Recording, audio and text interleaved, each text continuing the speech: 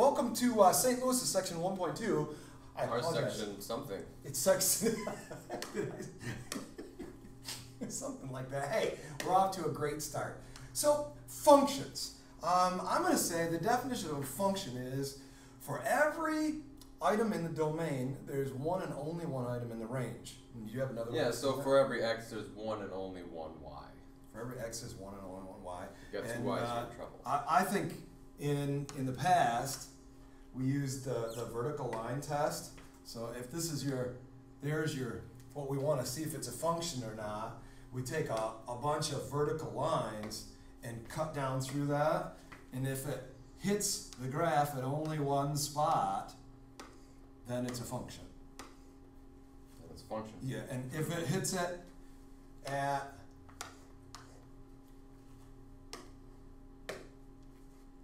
let's say that's our graph.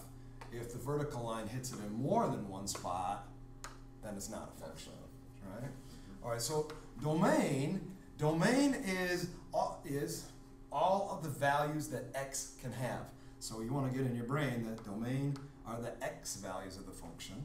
Right, and the range is just where all the y values that kind of make sense are all the y values, wherever. Why? Because we said so. That's why. You're welcome. Thanks. All right, find the domain of each. So I'm going to look at this and I say, I want to figure out all the values of x. Now we're inside a square root. Remember, square root, you can't take the square root of a negative number without getting something imaginary. So this number inside here has to be bigger than or equal to 0.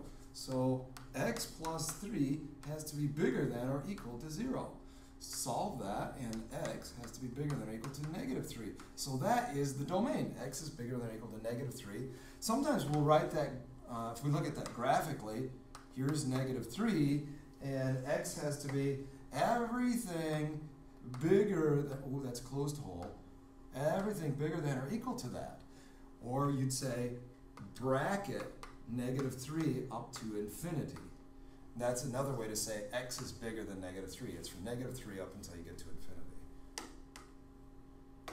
Okay, in this one I'm going to break it up into two parts. So the top I'm going to look at, and we've got a similar rule as we did up here. Oh, sorry about that. That's all right. That we had up here is that x has to be greater than or equal to 0, right? Because it can't be negative. If I look at the bottom, the only problem I've got with the bottom is that if the bottom is 0, I'm in trouble. So if x minus 5 equals 0, then, or x minus 5 cannot equal 0, so x cannot equal positive 5. Okay, so if we think about the number line, first thing we've got anything greater than 0 is okay, and 0 is okay also, so we've got a closed hole.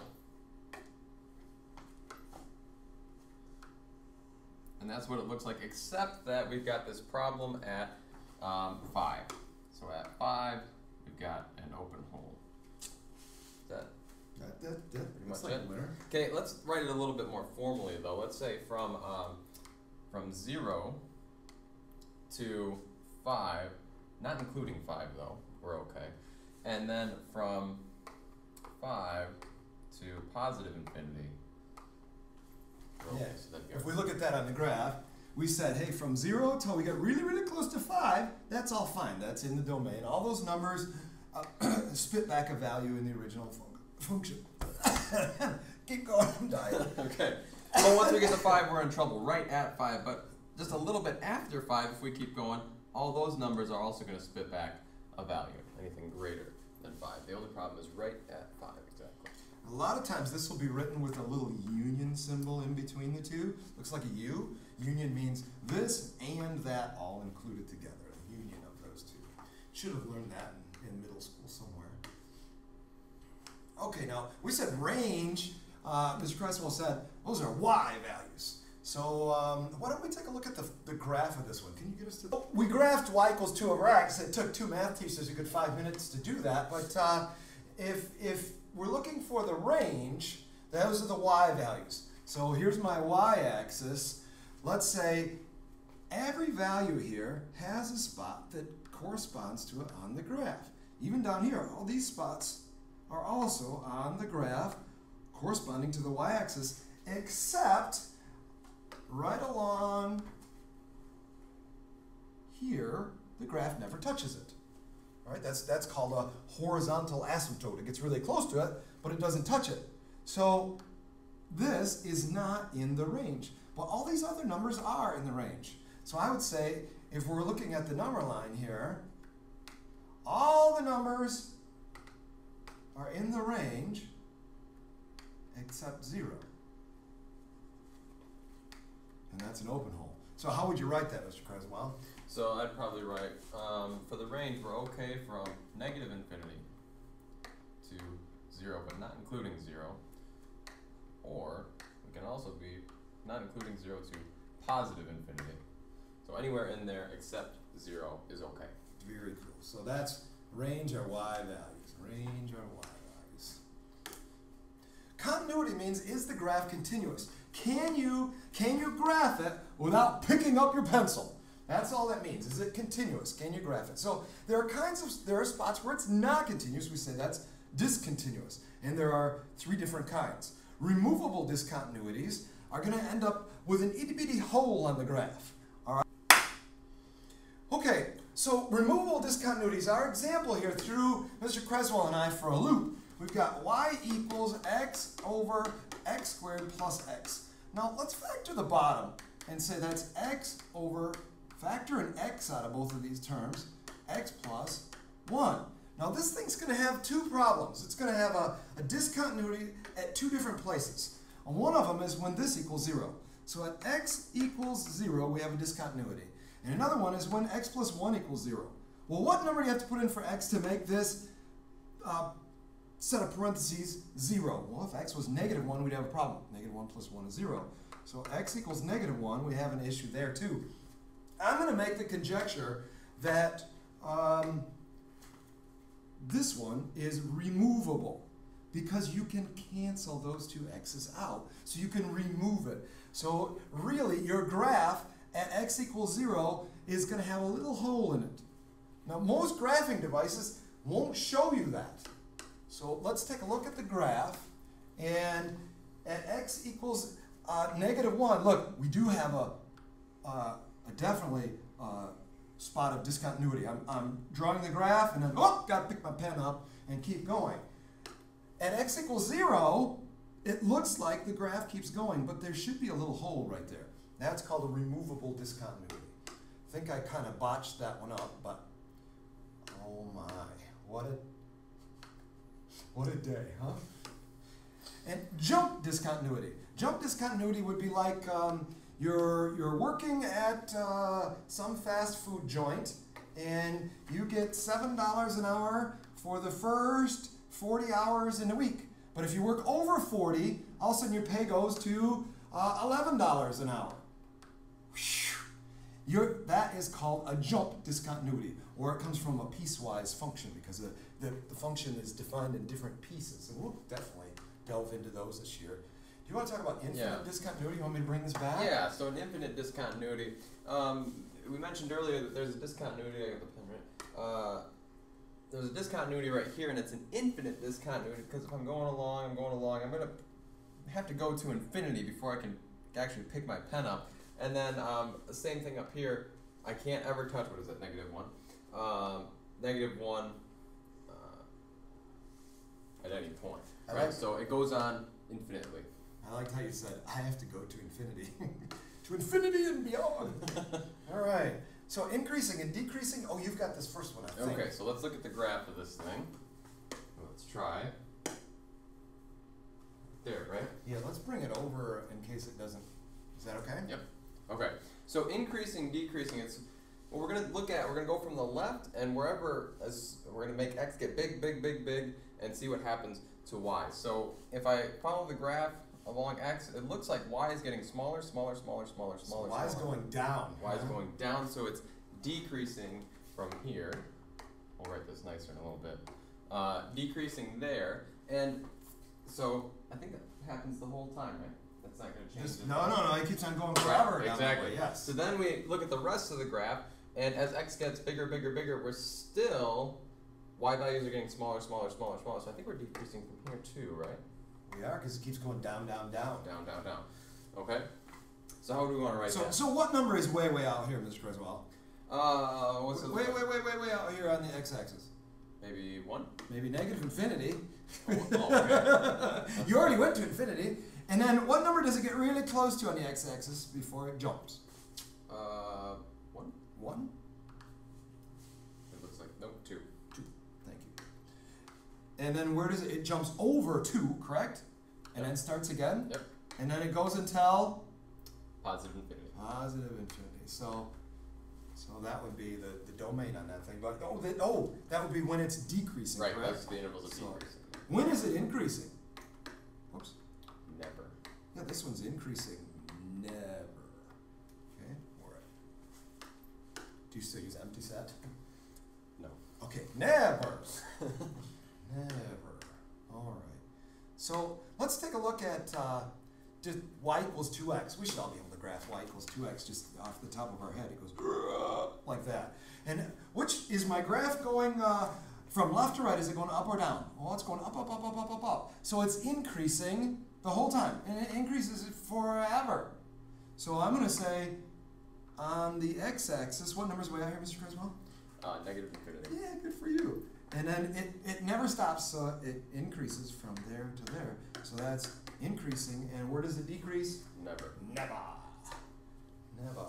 Is this you? Ooh, I think we were going to wing this one. No. We've got a graph. Right. We've got a graph. Oh, okay, but we're going to talk about it? Yep. All right, so we're talking about extrema. Is that correct? Extreme. Extrema. So what does extrema mean?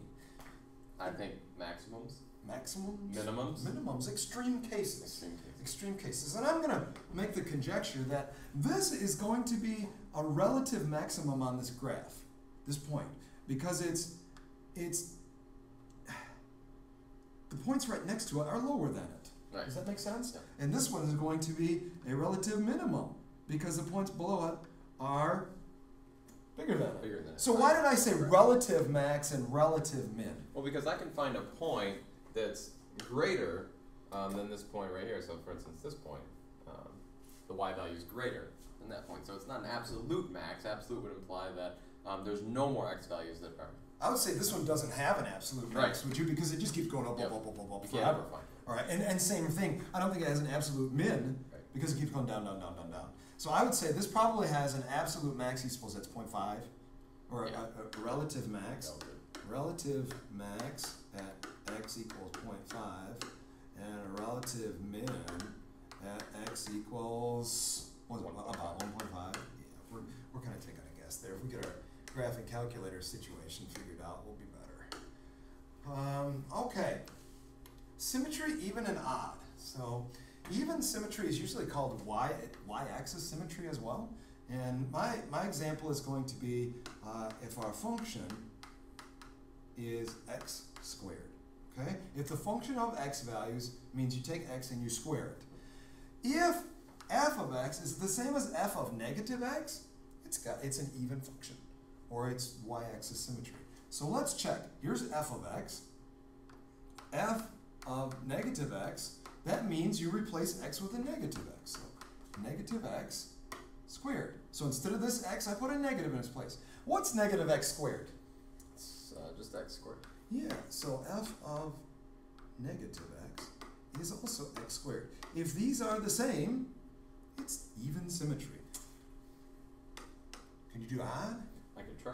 What if we took a function like maybe f of x equals x cubed? So my rule here is that if I take the function, then f of negative x has to be negative f of x. So let's do the same thing that we did when we were trying an even function. F of negative x equals, let's see, negative x cubed. Okay. So that means, since I've got a cubic, I'm going to go negative x times negative x times negative x. I think I'm going to end up with a negative.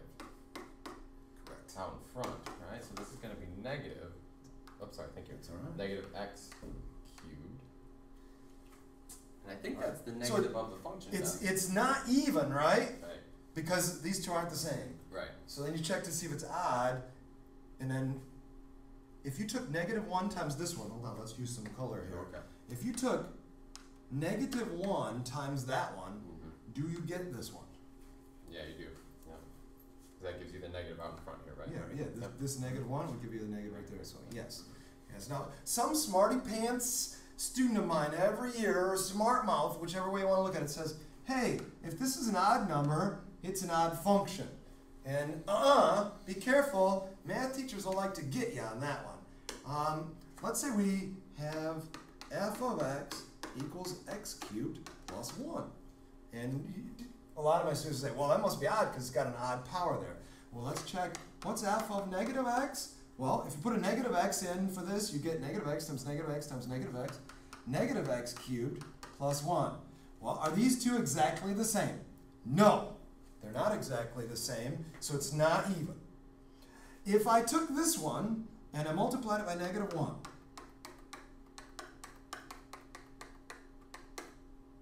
that's a cube. Are these two the same? I'm going to say no. No. So this one would have neither. It's not even or odd. It's neither. There's nothing cool about It's it. neither. There's nothing cool about it. We can also look at that graphically too, I think, right? We can, and I think we can do that in class if a student needs that. Yeah.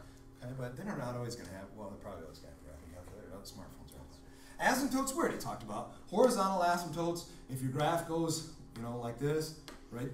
A horizontal line, if it doesn't hit that and it gets real close, that's cool. And this one also has a vertical asymptote. So if it doesn't touch a line that's going vertical, then it's also got a vertical asymptote. And we'll talk later on about how to find those, or we'll really go in depth. You just got to be careful. Don't abbreviate asymptote, okay? Be real careful with that.